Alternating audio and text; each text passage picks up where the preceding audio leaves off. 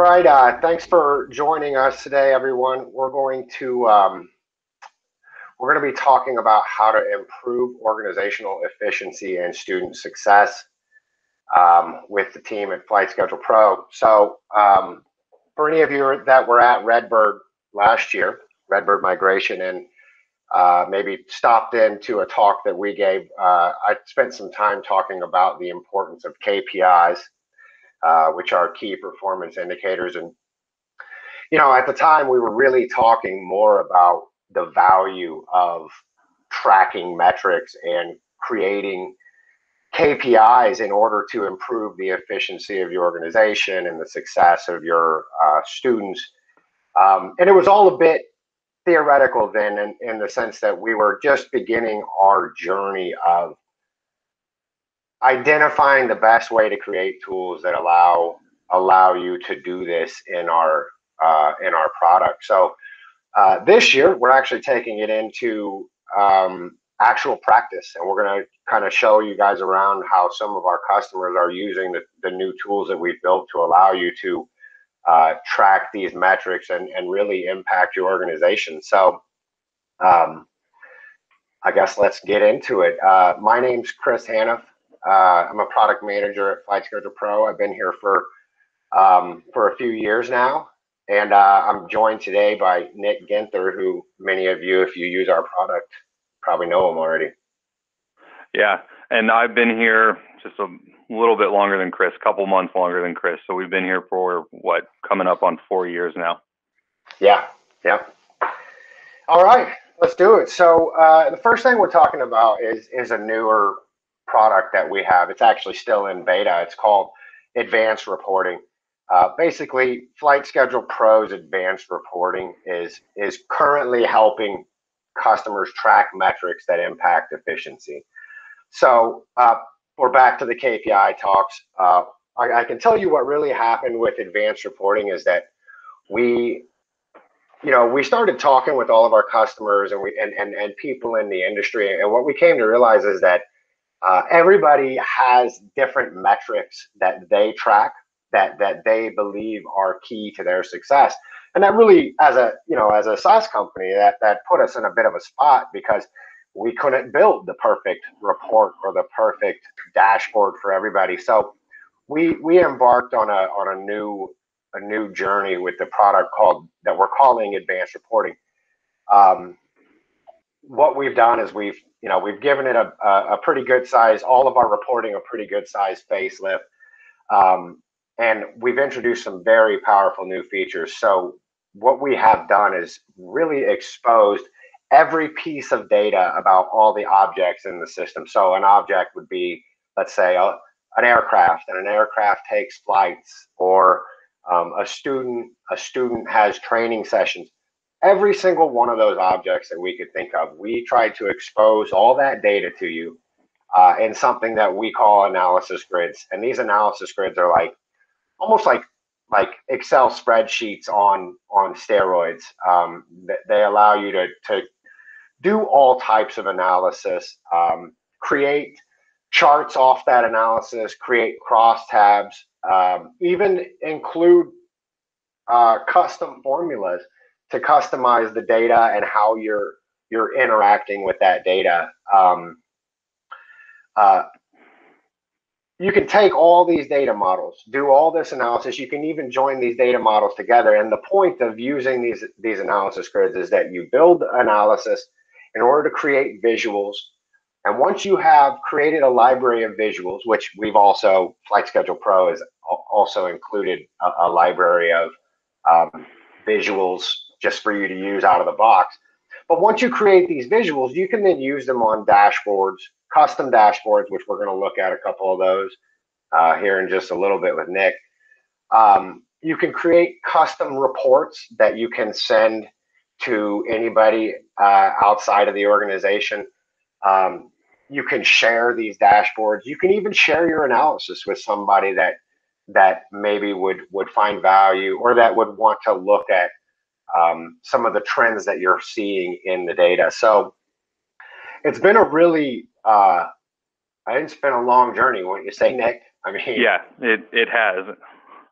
Well, we've been working on this probably since last Redbird migration, but people are using it now, and that's the best part for us, because now that people are starting to use it, we get to see um, how people utilize the product in ways that do impact their efficiency and do make their organization run more smoothly. And that's really exciting to us, because we just learn from how you all use our product, right? So now we start to see what people build, we see what matters to them, we start to see patterns. That means that we can add more data models. It means we can add um, more canned reports to the libraries, more information to the help docs to really help you build new stuff. I mean, Nick's going to talk about it here in a minute, but the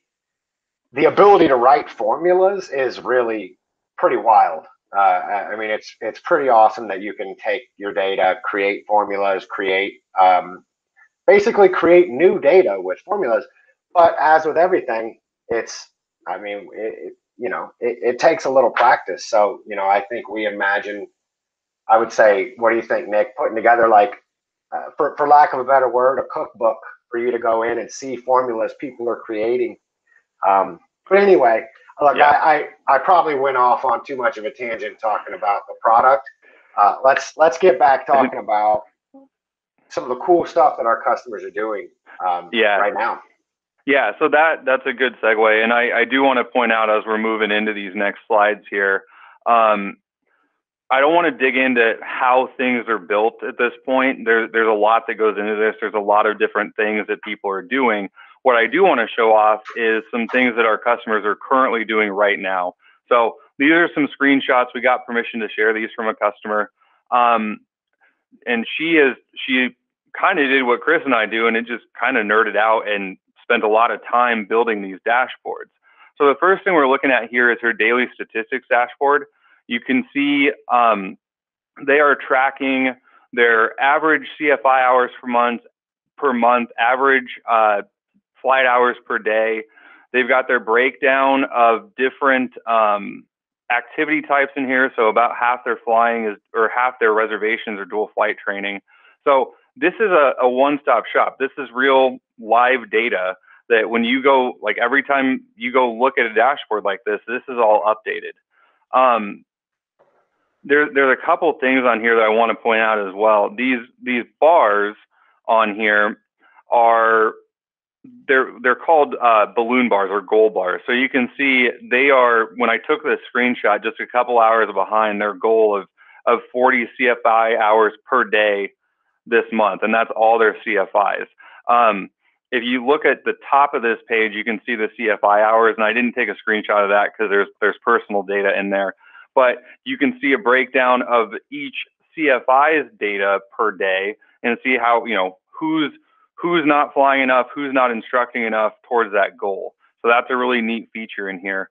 I'll point it out and we'll talk about it a little bit more here in a minute, but you can also see on here the estimated month based on average flights per day for both the instructors and the flights.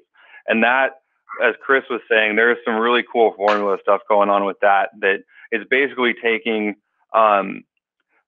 the ratio of reserve time to flight time. So if you're flying, say, 0.7 for every hour reserved, we are estimating, or they are estimating, I should say, with the tools that we built, and forecasting out kind of what they're going to be doing for this month. So that's a really neat feature on this particular dashboard. On the next slide here, to dig into that, go ahead. But before you go on to the next one, I want to point out that, like, this is a really great example of why, at Flight Schedule Pro, we didn't think that the idea would be for us to try to build everything for you, right? Because first of all, there's so many different roles at your organization that want to see different things. Like your maintenance manager is probably not going to be looking at this dashboard as much as a dashboard that's made for the maintenance manager. So I just wanted to point out that, like, this is complex data distilled into readily available, always updated, and targeted just towards what you want to see. because you built it. So that's one of the big pieces of power I think that this product brings to the mix. Yeah, and that makes me think about. We always say, like, we don't run a flight school at Flight Schedule Pro. You guys run flight schools, and you know what data is valuable to you. And we would get requests for, can you build us this report, or can you build us a dashboard? And I personally, and I know Chris is too, are really excited to get these tools out there. And it's really, really neat for us to see the people that actually do run flight schools running with it and building cool stuff like this. I talked about this a little bit. Like I said, I got excited and jumped ahead a little bit. But on here, the estimated month based on average per day, the flight hours and the CFI hours, this is one of the coolest things I've seen in here so far. Because like I said, they're taking what amounts to an efficiency metric, how much flight time are we getting per hour reserved, and using that to project out for the full month. And I didn't know you could do that. The client reached out and said that they were doing some really cool things, and they were. And so I wanted to just kind of highlight that, because this is created data. This isn't something that there's no data point in Flight Schedule Pro that just says this estimated average. They used formulas to create this and then use it on their dashboards. So I just wanted to highlight that. We've got a resource stats management on here.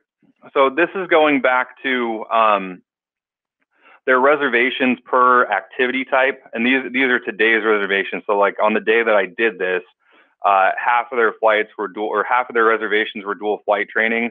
They had some instructor to instructor training and maintenance and things like that. So that's a pie chart. There's a bunch of different charts you can do in here. They are also tracking on here reservations this month, their total number of active users, and the number of discovery flights. And this particular company has two different kinds of discovery flights, but that's a sales metric, right? How many people are we bringing in the door? So it's a really neat use of this tool. And if you notice up here at the top of the screen, today, flight hours, CFI, this is all one dashboard. This particular company has got a dashboard specific to maintenance with more detailed maintenance in it. They've got a dashboard specific to their CFIs and their student load and things like that. So it's been, like I said, really neat to see what people are doing with this. Yeah. I mean, at this point, this customer is teaching us stuff.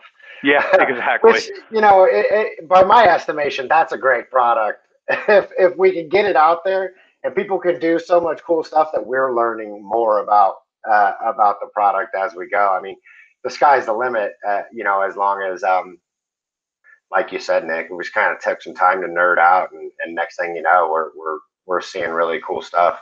Yeah, exactly. And just to kind of round this dashboard out, we've got a flight hours dashboard. So this is called a crosstab here at the top. It's a breakdown by month of the flight hours for each of their aircraft.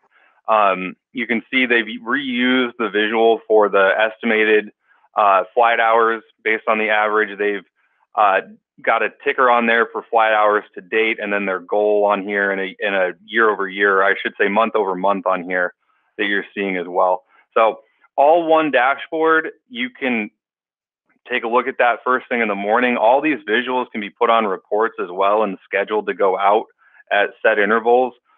So even if there's people that aren't logging into Flight Schedule Pro every day, that aren't necessarily, you don't want them to have access to Flight Schedule Pro, you can still get them the data that they need with those scheduled reports. Yeah. Awesome. Thanks for running us through those. I'll tell you what, I love those goal bars. I do too. It's so great cool to be able to set it, nerds. All right, cool. So the other thing that we were going to talk about today is student progress tracking. So it's funny, when I was at Redbird last year, we were really just kind of approaching this principle that we could create a way for you to there's tracking students' progress, which is to say, like, all right, I know this student did 5 sessions last week. They did 10 hours of dual flight training and 4 hours of ground training. So that's telling you, what they've done. But for us, a big goal was to be able to create a way for you to look at what they've done and say, should they have done more, or did they do too much? Out of what they did they do it well? Because just because they got 10 hours of dual doesn't mean they passed every lesson or every Yeah, session that they were was taking. that 10 hours used efficiently? Right, exactly. So, we kind of took that as a real challenge to say, how can we go beyond just reporting what's happened and say is what happened good, or who needs a little bit more work. So we built this product called Student Progress Tracking, after a lot of conversations that we had with people that were at Redbird and people that followed up with us about the ideas. And basically, we built this product that allows you to set expectations. Once you've set those expectations, you can then track performance across the whole company, of all the students in your organization. You can track their performance, and then so that's the macro picture, and then get down to the more personal picture of supporting students and really helping the instructors and the students have a good conversation about how they could improve their training, or how they're performing, how they could perform better. It was really it was a long process. I mean, we had to write some really interesting algorithms, and we had to really, I think, try to be creative in terms of the way to set expectations in a way that normalizes that data. So when I say normalize that data, it's like, if you've got 10 courses, those 10 courses have got all types of different course minimums and requirements and milestones within each of those courses. And then on top of that, you've got students starting at different times, students going at different paces. I know, Nick, you're kind of a weekend warrior in training, right? I suppose you could say that. So, but like you're certainly going to be training slower than someone who's in a career program, right? Yeah, definitely. I don't think your wife would like that, you having this full-time job, and then also. Yeah, no, I did that for a little while, and she didn't like it. So. So anyway, I mean, the point is, it was really a challenge to be able to try to find a way to say, how could we show all the students at once, even though they're all in different courses, started at different times, they're working at different paces. How can we report back on all of them at once and say whether they're doing well or whether they could improve on their on their training. So we rolled out this student progress tracking, and when did we roll that out, Nick? In February of this year, something like that. Yeah. It seems like, because I think we were at another conference when we did that. So yeah, to kind of roll from what Chris was talking about setting expectations, we'll go through each of those bullet points here. This is where that normalization happens. The goal here really was to let you boil. It doesn't matter if they're private, instrument, commercial, multi-engine add-on. Doesn't matter if they need 250 hours for commercial or 35 for 141. What we're trying to do here is boil that all down to, is the student ahead, on track, at risk, or behind? And you start doing that using these progress profiles. So per course in your system, so say take a private 141 private pilot course. You may have students that are weekend warrior types that are flying once or twice a week, and you might have career track students who are flying 4 or 5 times a week. It doesn't matter. We're tracking that in one course and applying different progress profiles here. So the first thing you're doing is setting the expected number of lessons to be completed every 7 days. So every rolling 7 days in this particular profile, we expect somebody to have done 4 lessons. Below that, you've got that color-coded slider. That's letting us set parameters or set the thresholds where we start changing that status. So, for instance, on a fast-track student like this, it's training 4 times a week. We're going to set those parameters a little bit tighter because it's more important for those more important may not be the right word, but you're going to have tighter parameters on them because you want to keep them moving towards the end goal of, getting their commercial pilot's license, getting their CFI, whatever that is. On a weekend warrior, this gets more into a motivational tool, right? I'm not going to penalize somebody that falls 2 lessons behind when I only expect them to fly 2 lessons a week anyway. I just want to keep track and just make sure that they're not, not falling off the wagon here.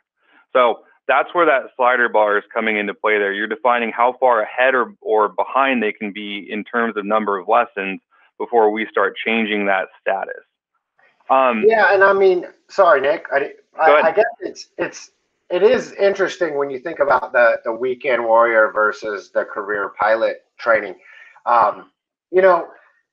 If when you went in to start your training, if they said to you like, "Hey, if this takes you a year to finish this license, it's probably going to cost you more than if it took you 6 months, because over the course of that year, you're going to be training less. You're going to have to refresh yourself every time you come back to fly. So it can go beyond just motivation. And to the point is that this is saving money, right? I mean, yeah, this is important. And of course, it's obvious with a career pilot training person, because if it takes them longer, they're over budget, and that costs the organization money, right? But yeah. We're really hoping that this can create, a lot of flexibility and not just be, a way to find out who's ahead or behind, but also a way to motivate people and I guess make more money. I don't know. So, and moving down to the next section here, course minimum expectations. These aren't necessarily the same as the FAA minimums for a particular course. So 141 private pilots is 35 hours of total flight time, 35 hours of ground. But maybe your program includes, for a set price, includes 50 hours of flight training, something like that. I think the average is somewhere around 55 hours to get your private pilot's license right now. So even though in the course itself, you can track against the FAA minimums to make sure that they hit their total flight time, total dual, solo, things like that. In here, you're really setting those expectations. And what you're doing on here is saying, for instance, on here, you've got lesson 1 is dual. And so after lesson 1, we expect you to have 1 hour of dual. If you log lesson 3, which is the next ground session here, that's also expecting 1 hour of dual. So now we expect you to have 2 hours. So you can see on here how that's working. It's saying, are you doing the prescribed amount of training for each lesson in here? And what that's doing is making sure that the student doesn't get to the end of the course and they have 20 hours more than they actually needed, or they get to the end of the course and they have 20 hours to make up. So are you spending the prescribed amount of time per lesson to stay on track here? So you'll notice at the bottom, there is no ahead. You're either within that narrow on track band, or you've got too few or too many hours for where you're at in the course at any given point. Yeah, and I think that's a good point, right? Like these aren't minimums; these are expectations. So Nick mentioned that you can have multiple progress profiles. So your expectations for a weekend warrior are probably going to be higher than the expectations for the career pilot training person who's doing it 3 days a week. And we have customers that have it set up that way as well. I mean, they have people that fly that are kind of in a high school program that fly like once a month, and their hours expectations are somewhere in the 90 hours to get their private pilot range. But they've also, started doing this when they were 14 years old. They can't solo for another 2 years. They can't get their license for another couple years after that. So their expectations are their expectation of hours is much greater than the FAA mandated minimums, where same company, also same client of ours, has contract students that have a date that they have to be out, and they need to get done as close to the minimum as possible. So their progress profiles range from, like, I think 42 hours all the way up to 90. So it's really flexible. And on what we're going to look at on the next page actually is you start normalizing all that data together, and then you have a clear picture of, doesn't matter what they're doing. It doesn't matter if they're commercial or private or instrument or anything. Where are they at based on the expectations that we assigned to them early on in the core, well, before they even started training. So this is the student progress overview page here. Like I said, normalizing the data. You can see there are private and instrument and commercial students on here. There are different progress profiles in here. And you can see the breakdown at the top of who's ahead, who's on track, who is at risk, and who's behind. So kind of going back to what Chris was saying, this is high level performance tracking. This is, how is my school doing? Or dig in and say, how, this instructor is assigned 10 students and half of them are at risk and 25% of them are behind. Where do we need to go coach that instructor? Is a workload too high? Things like that. So another interesting thing that's come up with this, especially for our schools that have contract or career track pilot students, and also not an infinite number of resources, right? Nobody has as many planes as they want generally. So if you've got a group of students that all need to get done around the same time, and you're trying to keep them all in that on track band, this view becomes something that you can look at during scheduling as well. If you want to prioritize at-risk students ahead of people who are ahead, then you're kind of dragging everybody back into the on-track band. So this is really valuable, and kind of like the advanced reporting stuff. It's been interesting to hear the stories and hear the use cases that we didn't think of. So yeah. Oh, were you gonna say something? Yeah, no, I was just going to follow up on what you were saying too about, this can apply to more than just how are your students doing, right? Like, you can use this data.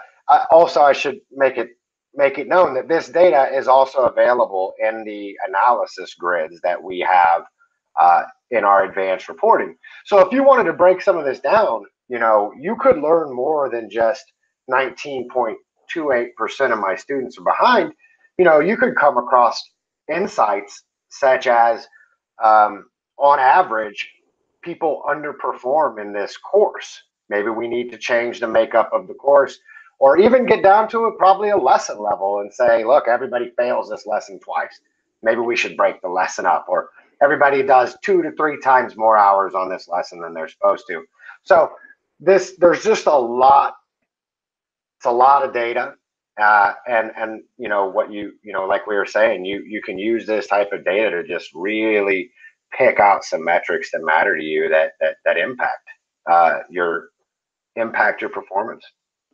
Yeah, and so to take that to the next step here, we've been talking about it at a high level, at an organizational level. How are my courses doing? How are the instructors doing? How's my student body doing as a whole? But this data is also exposed on an individual level. When we dig into a course profile here, or a course overview, we can see, and the students themselves can see, where they're at. So on this particular profile, I'm marked as 4.6 lessons behind. I have not enough ground time for where I'm at, but I've flown a little bit more than I should have. The main thing on here that's putting me in this at-risk category is not flying enough.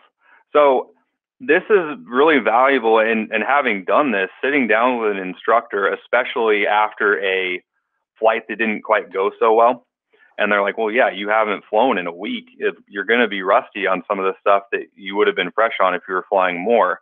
So this is a way for the instructor to really communicate with their students, or potentially for a chief instructor to communicate with the everyday instructors on, hey, all of your students are falling behind on lesson 17. You're repeating lesson 17. Like, how can we make this better for you? And in turn, how can that instructor turn around and make their students more successful and hopefully teach that better? Well, that sounds bad, but hopefully be more efficient in their training and not have people graduating in an at-risk or behind status here. The goal is to keep everybody on track. Yeah. Yeah. And you know, what I like about this view for the student and the instructor is that, like, this is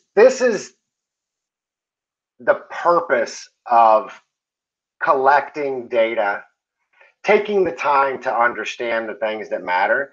Because, you know, just having data and metrics and KPIs for the sake of having it, or because a website or a webinar with Flight Schedule Pro guys told you to, like, it doesn't matter. The whole point of it is to make the data useful to your team. And when we think about the ability for an instructor and a student to sit down and have a really constructive conversation around why they're at the status they're at, when things maybe started to go, they fell behind. You know, at that point, you can dig into the lesson and say, oh, remember we had these issues. Like, to us, facilitating this communication based on the metrics and the data, that's the whole point of data, right? I mean, it's useless to you if it's not creating value. And I think of this student course overview dashboard as kind of the embodiment of that value and why we do that work. Definitely. So cool. So you know, I hope that Nick and I didn't get too excited and just talk about the product, because I think we probably did. Yeah, probably so. But like, the point is, we are truly passionate about helping our customers succeed. And all of these things that we work on, they come from feedback from the customers. You know, a customer will drop an idea, and next thing you know, we spend 2 months trying to figure out how to execute and how to give them the power to do what they're saying. Or, you know, they identify an issue, particularly Nick. I mean, Nick spends all his time on the phone with customers, and they're having one problem or another. And then Nick calls me, and then you know, I can't always help him, but, you know, enough times we hear the same story over and over, like, man, I wish I knew how my customers or how my students were doing, as opposed to just what my students have done. And these are the outputs. So, I mean, for those of you that are already our customers, please always keep the feedback coming. I hope you guys are going to use advanced reporting so that we can learn from you about the cool things you guys are doing with it, because that only teaches us how to make the product better.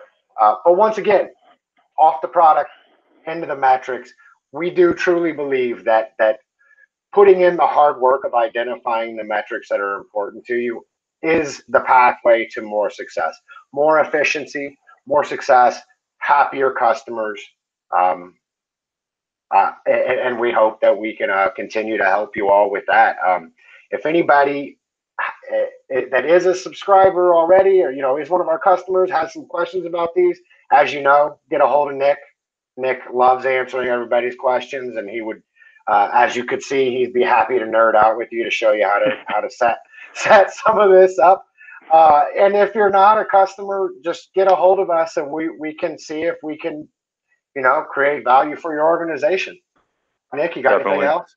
Yeah, I just to take that, what you were just saying, some of the coolest stuff that I've done recently has been with this advanced reporting tool, people calling me with a question, how can I find out X?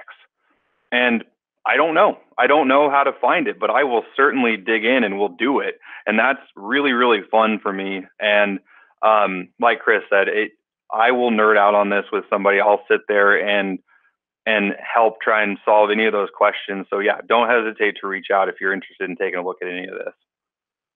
All right. Well, thank you, everybody that made it to the end of this video with us. And hopefully next year we'll see you guys all in person. Yep.